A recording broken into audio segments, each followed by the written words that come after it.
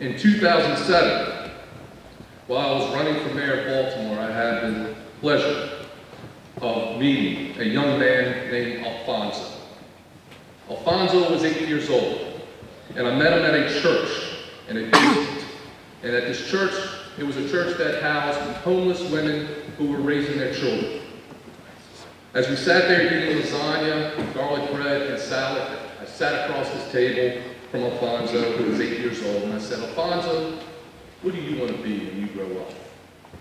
Alfonso said, "Mr. Mitchell, I want to be a doctor." And here was this young boy, 8 years old, who's homeless. He lives in a church basement.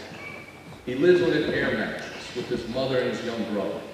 He gets up at 5:30 in the morning to take a bus across town to drop his mother off at the homeless shelter, the day shelter. Then he takes 2 other buses across town to East Baltimore to go to school. And I said, "Alfonso, why do you want to be a doctor? What is it?" And he said, "Mr. Mitchell, when I go to school, I see the dome of Johns Hopkins Hospital. I see that dome, and I know that dome is famous. Mr. Mitchell, I want to be famous." Someday, I can guarantee that Alfonso has shown his light and will be famous.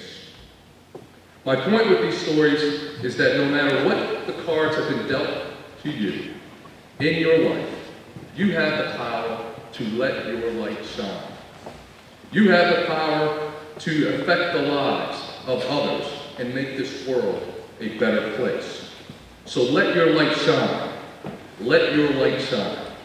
I know there will be those who will try to get in your way. They will drag you down. They will tell you, "You can't do that.